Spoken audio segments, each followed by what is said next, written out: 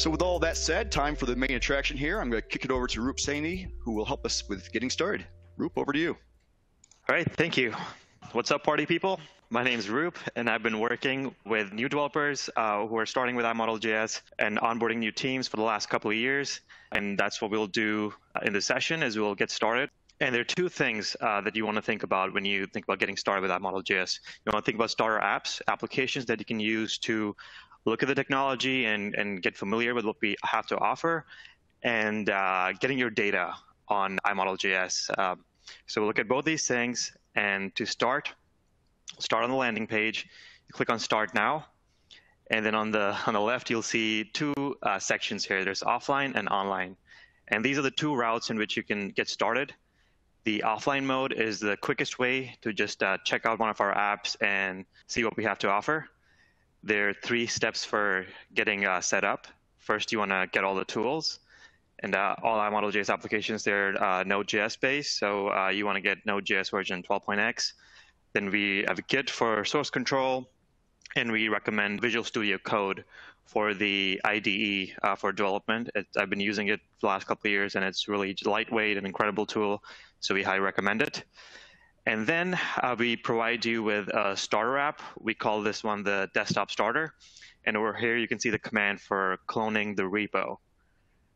Once you clone your code, you will need to go through these install and build steps, and then you can go ahead and start your app. So to save us some time, I already did a clone, and I have the repo here. And let's go ahead and do an npm start. I need to switch to the directory.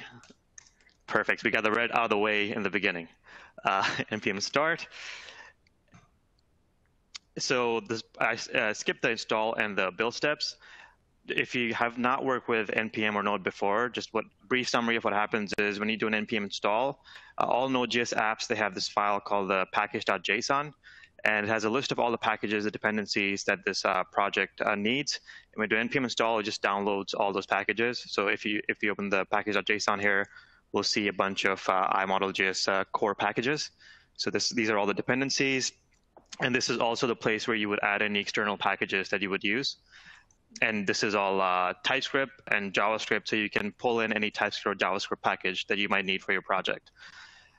And then we have the npm run build. What that does is it transpiles all the TypeScript into JavaScript, and it creates this output folder, the lib folder.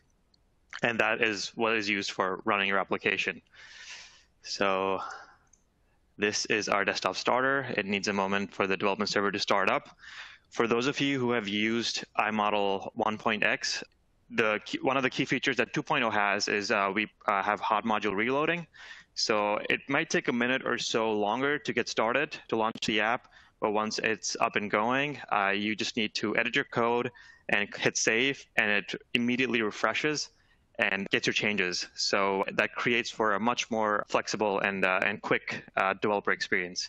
So the time in the beginning makes up for the time later. So this is what the app looks like. We provide a sample iModel to you guys. You can see over here. And then on the right, you can see some navigation tools. And on the left, you have some more tools.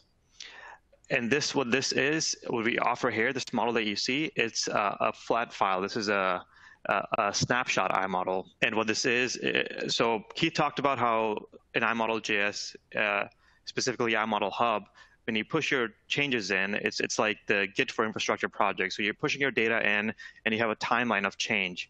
So throughout this process, you accumulate more and more content within your iModel. So what the snapshot is, it's an archive of the iModel captured in one of those moments. And then you can use this file for sharing, and you can use it for offline access as well. And that's what we have here. So let's go ahead and check out some of these tools. So these are just basic navigation tools. You can move your model around. You can rotate. Then you can zoom into a specific section. Then you have, you can go to the previous state, next state. And I like this cube. It's for kind of viewing how you're looking at the model, which angle. Then we have this, let's do one more. We got this measure tool. What this does is it lets you measure distance between any 2 points or 2 elements. And these are just a few examples of the kind of tools we have. In the next session, you'll see a lot more of the tools and the capabilities that we have to offer.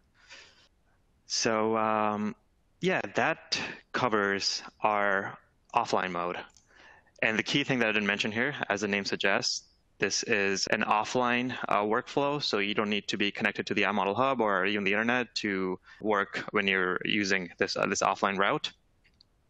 Next up, we have online. So this is a bit longer in terms of setting up, but this is what the workflow would be for an actual engineering project, because this uses the iModel hub. So you have the ability for multiple people to be working on the project and pushing your data in using our synchronization app. And the key difference here is we get to create an iModel on the iModel hub. So get the tools, just as in the previous step. Then we get a sample iModel. Now, there are several ways in which you can create an iModel on the iModel hub. We offer you 3 different options here. The first is just the examples. So we provide you with a bunch of examples, like the one that you saw in our Electron app, this one. And what these are different models from different infrastructure domains, and you can just use them to get started, play with our API, and something to just start you off. And then you have the option of local file. So let's say you have a single design file, like a single RVT or a DGN, and that's what you want to use for starting out your app. You can just choose that file, open that up, and that'll load an iModel on the hub just with that file. But that's a iModel that you cannot really make changes to, and that's where the synchronizer comes in. This is the workflow that you would be using, that an engineering company would use for synchronizing their design changes. This will allow you to synchronize an entire folder, multiple design files across different machines, and you can synchronize, and the iModel hub manages all of the synchronization part of it and keeping your iModel from all these different sources intact and ready to go for your digital twin. So to start off, in this case, we'll just try out an iModel example from the iModel hub, and I created one already just to save us some time. I have the stadium sample right here. So let's go ahead and try this out.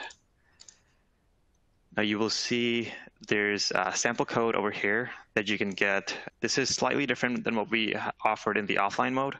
This is our iModel.js samples repo, and it has a bunch of web examples. So earlier we saw desktop, and this is the web case. So let's take a look at that. So I have, once again, to save us time, I cloned our samples repo here. We'll go to interactive apps, and this gives you a list of web apps that we offer to get you started. Now these are based on varying levels of complexity. So the basic viewport app, that's the most basic web app that we have. All it is a viewport. The idea is it's just lightweight if you're trying to just experiment with the viewport. Then we have the simple viewer app. This has a couple more components. You will have a table, a grid view, and a property pane. And then you have the 9-zone sample. Now this is an example of a full-scale application where you have the ability to have multiple pages and front stages, and you have features like notification manager. So this is, if you were to use our UI standards, this is the sample app or the starter app that you would go with. So in this case, we'll start with basic viewport, keep things simple. And let's go ahead and open this up in VS Code. So in the previous case, you saw that we opened a file that we had, a flat file on our machine. In this case, our iModel is on the hub. So we need to define we need to refer to that iModel in our config. So we're going to replace this variable iModel.js, the name of that test iModel, and we will go ahead and do that from the dashboard. So let's head on over there. This is the example, the stadium example. And let's go ahead and paste it here. Hit save, and then we'll start up our app.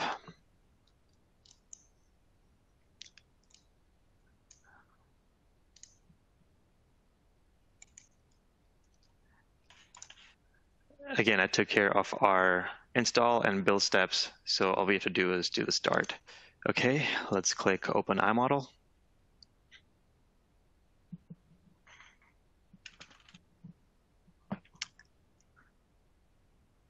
And this opens up, this is an iModel on the iModel hub that this web app is fetching. And this is a pretty big sample that we provide. It's a full stadium. And this, as you can see, the basic viewport app, pretty simple. You just have a few navigation tools on the top right. This is a great place to get started if you're working on just a single feature or if you want to play with the API. Okay, and one more thing, you can see the localhost 3000. That's the default port. It runs locally when you're developing. But after 2 years of working with this, I've noticed people hate localhost. Every time you give a demo, they don't like the idea of seeing it on localhost. It might as well not be real. So there's a challenge that we made for you of how you would deploy your iModel.js app. And you can look at that later during the office hours. And I recommend getting your app deployed early on in the stage so you can get feedback and also keep it real. Okay, so that takes care of our offline mode and online mode. So let's do a quick summary of what we looked at so far. So we talked about looking at our starter apps and how to get your data on iModel Hub. And in our starter apps, we looked at the offline case, and this is what you would use to get started quickly. And then we looked at the online case, and this is the more traditional workflow, or I would say it's the real world use case. Then in the offline mode, we looked at our desktop starter, was the sample app that we looked at. And we looked at a snapshot iModel, which was that flat file for offline mode. And then on the online side, we looked at some web starters, which are interactive apps. And then we looked at our iModel on iModel Hub. So I'm just going to type in iModel Hub. Okay. One key thing to note here is this is the desktop starter, and that's the web starter. So iModel.js is cross-platform. So the app we saw here, this is web-based. And the desktop starter, this is Electron-based, and this is for desktop. I'm going to start this up for later. This is the one we'll go with for the rest of the session. And this is one of the key features of iModel.js. You can use a lot of the same code to build applications for mobile, desktop, and web. And what that does is it allows your iModel.js application and your data to be accessed across multiple platforms. And one of our key goals is to make your data accessible. So that's a key tenet of what we have to offer, which brings us to the next topic of data. So we'll talk about the different ways in which you can get data. And we looked at the sample data already. And now this is about how would you get your own data. So let's click on, now we're back in the registration dashboard where you can create a new iModel. So click on new iModel, and we'll see we have the iTwin synchronizer, which is the case you would use for getting your data on the hub. And you can click download, and that opens up the iTwin synchronizer page. What you would do here is what this does is you would create essentially creates an empty iModel. So you can name it whatever you want, but this is going to be your iModel on the hub. And this is similar to what you see in Git. You create a new repo, it's an empty repo, and then you can start pushing changes into that, and it starts accumulating changes, and that's your copy of source control. So it's the same way here. We create an empty iModel using this interface, and I already created one up for us. And then you can start pushing your own design files into it. Okay, so now let's talk about the iTwin synchronizer. And I know this is a lot of topics, and I'm going through a lot right now. And I want to say that we're going to make recordings available later of these sessions so you can watch it at your own pace and try this out and go along with it. So the iTwin synchronizer, this is our application. It's free for anyone to use. Keith mentioned that our goal is to make the data open for you guys. So you can download this and you can use this for synchronizing your infrastructure projects. And the cool thing about this is that it seamlessly integrates with the workflows that are currently being used in the infrastructure industry. So you could be using MicroStation, you could be using Revit, and you have a bunch of design files that are generated. You don't have to change anything about your workflow. You can just pop open the iTwin synchronizer, point it to the folder where your design files are being created, and just hit synchronize. And it keeps synchronizing all the changes.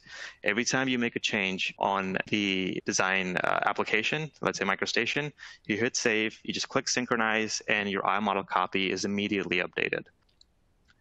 So let's open up the iTwin synchronizer here.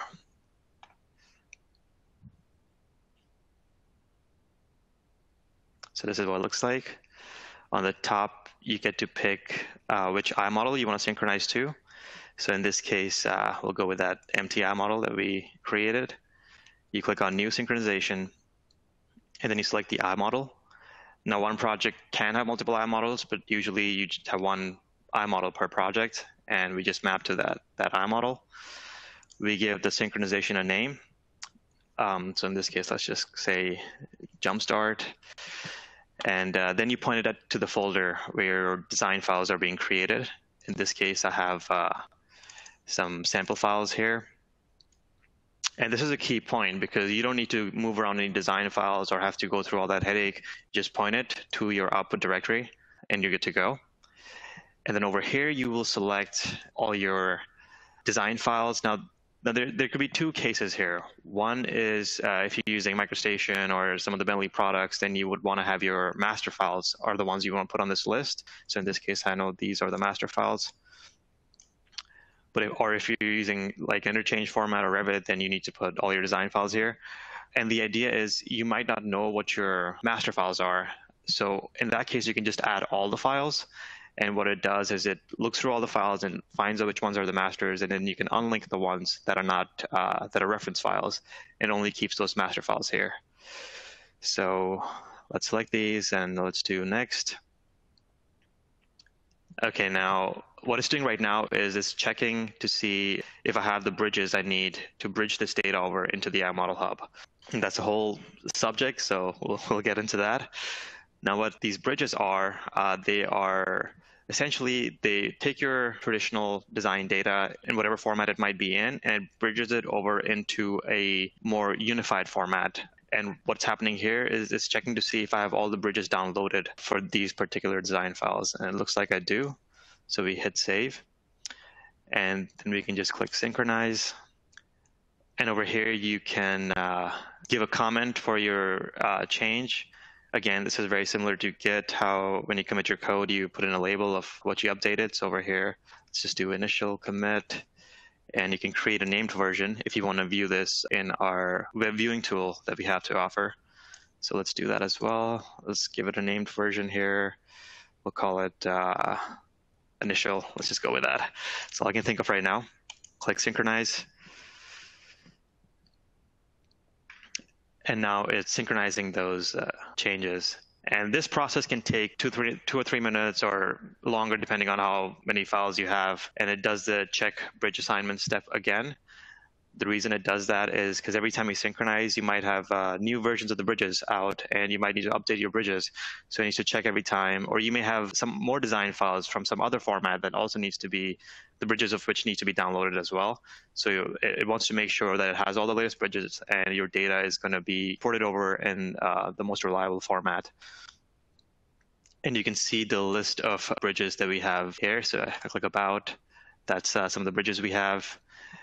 And again, Keith mentioned openness, so we don't just stick to Bentley products. We are also creating bridges for other applications, such as we have Revit, we have Civil 3D, we have interchange formats like IFC. So we provide support for all these different formats, and Bentley is committed to keep adding to this list and creating more and more bridges as we go along. And the cool thing about these bridges is that they're also open source. So they're iModel.js based, and you can write your own custom bridges. That's not going to be part of this Jumpstart, but maybe in the next one or in the near future, we're going to put out some samples which you can open up and start editing code and write your own bridges for whatever application, source application you're using. And you can define your own schemas and bridge data over. And that brings me to Biz. So how is the data structured when you port this over? So in infrastructure, as you might be aware, there are all these different domains. You could be dealing with plant, you could be dealing with civil or electric, And all these different domains have different ways of organizing data. They have their own definitions of how the data is structured, and then you have different source applications. You could have MicroStation, Revit, they all have their different ways. So the idea of a digital twin, how do you get all these disparate sources and align it into a single format? That's where these bridges come in, and that's where what we provide, the biz schemas, which are a standard set of schemas that we've created.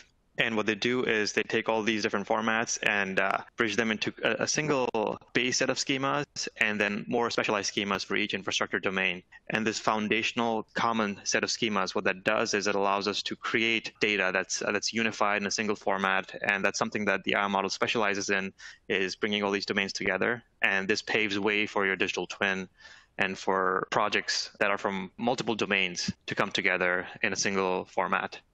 So that's exactly what's happening here. We just have one format in this case, but so we completed our synchronization. Now you can see synchronization completed with issues. So let's click to see what that is. So you'll see some of these issues. Now what's happening here is the bridging succeeded, but you can define standards, quality standards for your data. So in this case, the authoring application, it has some standards of what it accepts as some colors, and some elements need to be a certain color. And if those tests don't pass, then it runs those validation checks, and it lets you know if there's some sort of mismatch. And this is completely in control of the author and the company that's defining these standards. So in this case, we're just seeing that these weren't perfect, so we might need to look back and make those fixes on the original authoring application. So let's click Go to iModel, and this pops open our iModel that we got from the design files in the iModel hub. And over here, you can see the list of changes. Now, these are all the changes that we just submitted to get our data up and running. And then over here, you'll see this toggle for viewing. This is, again, we clicked on the named version option. Now, what's happening here is that it allows us the ability to view this in our flagship viewing tool. It's called Design Review.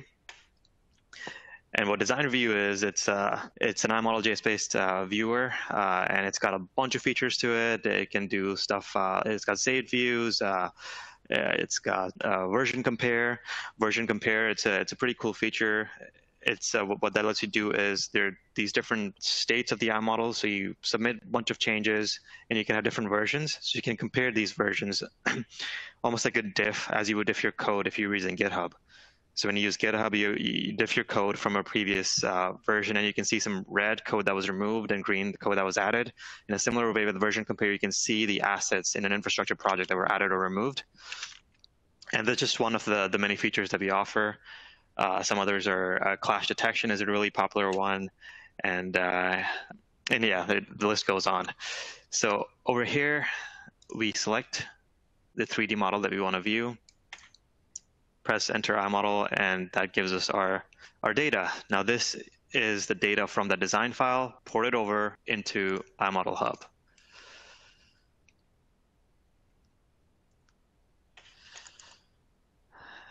Like I said, there are all these tools and features. I'm not going to go into them right now, but that could be saved for maybe a later session.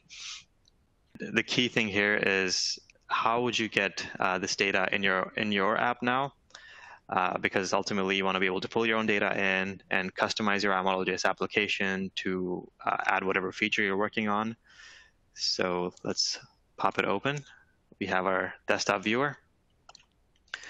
So what this lets you do is you also have the ability to open in online mode. And over here you can see this is the iModel we created. Bad naming. We shouldn't have called it empty iModel because it's not empty anymore. But fits the scenario for now. Okay, it's opening. The first time the iModel opens, by the way, it takes a moment. And the reason for that is, again, Keith mentioned that there's no single copy of the iModel that it's looking at that's on the iModel Hub. Each client is going to have its own individual copy, briefcase of the iModel, and that allows that independent workflow for infrastructure designers that are spread out. So this is our iModel from the iModel Hub in our desktop app. Okay, so let's go back to our notes. Now we got some iModel data on the iModel hub. The last piece of the puzzle is snapshot. How would you get your own snapshot? And we talked about how this is a pretty key feature to be able to open an iModel that's not tied to the iModel hub, but it's independent, it's open data. So we'll look at that as well. So we go back to the iTwin synchronizer, and over here you have the style, top right, click on generate snapshots, give the snapshot a name. Let's call it not empty snapshot. Browse, again, you will select your folder. Let's go with where do we have our data? These are the design files that we have. Select that. Select your master files again. We got these two. Click open, and we simply click generate. And again, it does the standard bridge checks to make sure that our bridges are up to date. And then it starts creating our snapshot. Now, this is pretty key just to mention the idea of openness and open data. And the snapshot is essentially a mechanism that allows you to do that. You don't really have to stick to Bentley services. You can generate the snapshot and use it for your own ecosystem that you might be working on. So I want to stress on the fact that you're not tied to this technology. This is open, and this is an ecosystem that's for anyone to use. But at the same time, our services, like the ones I mentioned, version compare, design validation, they speak for themselves. So I would say that we hope that you would try them out and see the value in them. So this is going to take first on time, and how are we doing on questions? Yeah, thanks, Roop. We do have a few questions here. Do we want to take those now, or should we wait for you to finish up? We can go ahead and start. Okay, sounds great. Let's see. I will pull up the questions, and I'm not going to push them to the screen since you're still sharing, but I will read them aloud. The first question we received, we spoke a little bit both in Keith's presentation, I think as you were starting as well, about the scalability and large iModels. And the question we received is, what is our definition of a large iModel? And Colin, I don't know, we have Colin Kerr, who's one of our senior managers for software development. Colin, maybe you'd like to take that question? Yes, hello. So we talk about large iModels. We talk about an iModel that includes, things like an entire road system, industrial plant, multiple buildings, some very large things like an airport. Right now we have iModels that are, in the range of about 20 gigabytes that are actually in production. And we've seen our experiences that we can today have iModels that encompass data that no one has been able to see all together at once before. So when we say large, we mean quite large, right? And we can pop them up on the web in just a matter of seconds and show you a full 3D view or 2D view or take into the properties. Thanks, Colin. And Roop, looks like you're done there. Did you want to? Yeah, let's wrap up. Thank you, Colin. Let's go ahead and wrap up here. So we can click Show in Explorer, and that shows us our snapshot, not empty snapshot. We have it here. And open offline snapshot. Again, we had this, the one that we had opened before. So you just open it like you would open a file. So let's go ahead and browse to, this was in sample DGNs, not empty. As you can see, I had a bunch of examples before, right before this. So this is our snapshot iModel, and you can view it in your desktop starter app. And this essentially is how you would get started with a starter app and getting your own data, using your own data with iModel.js. People usually ask me, okay, so we got started, now what are the next steps? So where do we go from here? And something I can say from my experience that I found really useful was to work on just small features, like just small pieces to check out the API and get familiar with what iModel.js has to offer. And that really helped me personally. I didn't take on anything too overwhelming. It was just these small tasks, and we want to give you the same experience. So we have, as Jason mentioned earlier, these challenges that we've laid out for you. And we highly recommend that you check them out. And if you run into any issues you want to talk about, we are available here for office hours today and tomorrow. So this might be a good time to try these out. And yeah, the last thing I would say is just before you try them out, wait for Josh to do his session, because he's got a lot of cool stuff to show. So yeah, that's my last bit. And I think that wraps up everything I have, Jason.